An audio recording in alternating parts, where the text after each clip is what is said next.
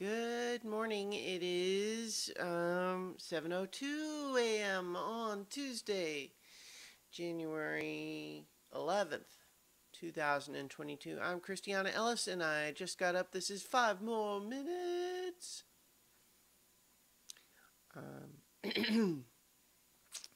Up early again because it's back to the office again. This is a busy week at work. I go through periods where I'm doing a lot of document work, which is easier to do from home. But then there's some phases where in there working with the machines, hard to do that from home. So off I go. But it's good. It's good. It's good. It's good. What did I do yesterday? I feel like my brain is mushy right now. I did another workout in Supernatural, which is a VR fitness thing on the Oculus Quest 2. I mentioned I got one of those, right? God, I can't even remember now. I did. If I didn't say it before. Like, my brain seriously feels really mushy this morning. I don't know why. I feel like dribble out my ears. But Supernatural is like a fitness app for it that I had. I'm sure I mentioned it in previous video. Anyway, it's part of the reason that I got it. And so I did another workout with it. It's basically got a lot of stuff where it just makes you look like you're in some beautiful natural environment. And then you're doing like, they call it like boxing, where you're sort of punching 3D targets that fly at you to music. And then there's one called Flow, where it's like you have two bats that you're hitting with the targets. And then I guess there's meditation ones and stretching ones too, although I haven't tried those modes yet. But they also have coaches kind of talking you through it. And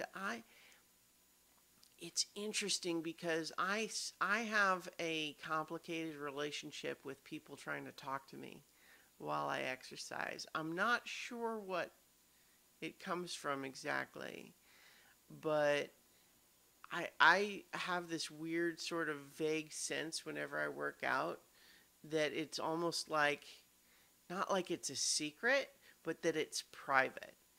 So even when I was going to the gym, it's fine, like, if other people see me, but they do their thing and I do my thing, and it's not a group activity.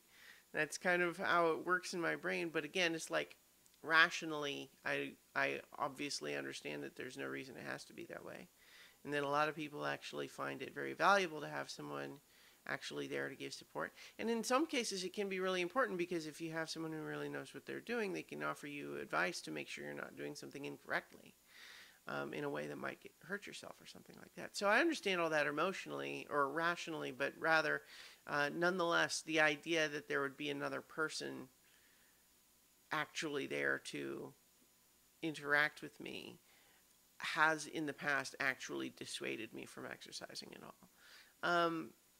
Whereas this seems like, it's definitely not a live person, but it's sort of emulating that. And it, without wanting to say that these very nice people seem like robots, that's not what I mean, that there's nothing robot-like about them per se, other than the fact that I know that they aren't really there. It's a recording, right? It's a recording in a 3D video, so that it makes it seem like they're there in the VR space and they're talking to me, but I know that it's not based on an actual living person right there, and so that somehow makes my brain think it's okay. And so I get some of that benefit without it triggering that weird. It's almost like making them slightly in the uncanny valley makes it better for me somehow. I don't know. In any case, I'm feeling kind of sore right now from that exercise, but it's good stuff. That was the other thing. See, like, I kept sitting here feeling like I did a thing for a couple hours yesterday, and I can't remember what it was.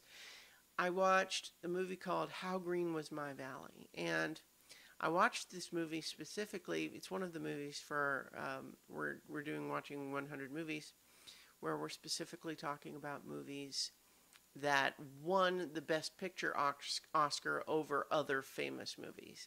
And in this case, this movie called How Green Was My Valley won over Citizen Kane, which is there's wide consensus that Citizen Kane is one of, if not the best movies of all time.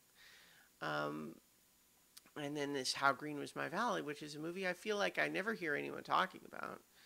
It's not even on the AFI list, but it won Best Picture that year. And so I watched it. And here's the thing. I mean, it's pretty good.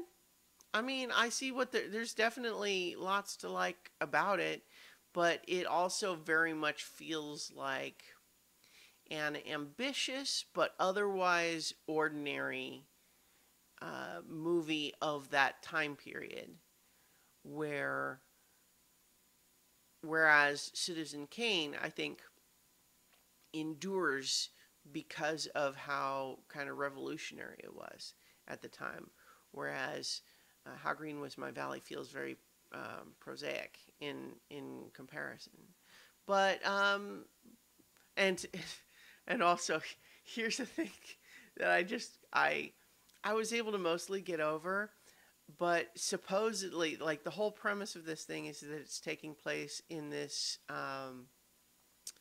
coal mining valley in Wales in the UK, and everybody talks like they're from Maine in a cartoon. Yes, well, this is how we talk in Wales, apparently. All of the characters talk like this, which, if you've ever heard anyone talk from Wales, that's not what they sound like, but this is what everybody in the movie sounds like. And it never stopped being funny. But I was mostly able to get past it just because. Anyway, I guess it does maybe make sense that they worried people wouldn't be able to understand a real Welsh accent, which can be tricky. In any case, I'm going to leave it there and talk to you all tomorrow for 5 more minutes.